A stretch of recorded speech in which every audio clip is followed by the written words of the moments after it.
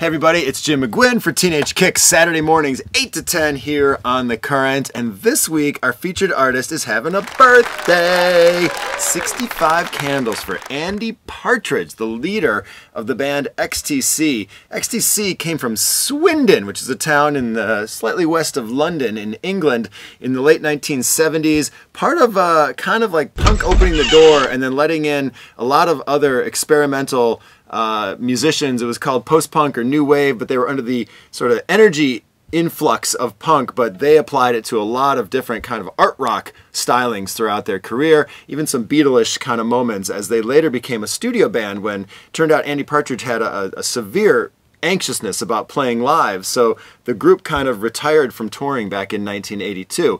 He turned 65, which Luke Taylor, our producer, tells us means that he is now OAP, Old Age Pensioner, in the UK. He's like a senior citizen, so happy OAP to Andy Partridge.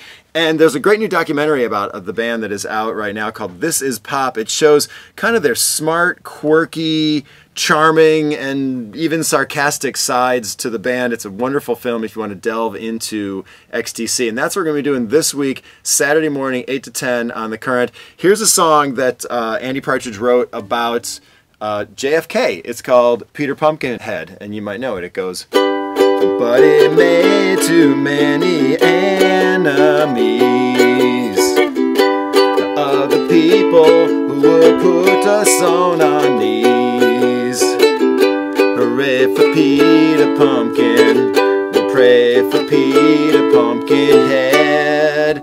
And we celebrate for Andy Partridge and XTC this week on Teenage Kicks.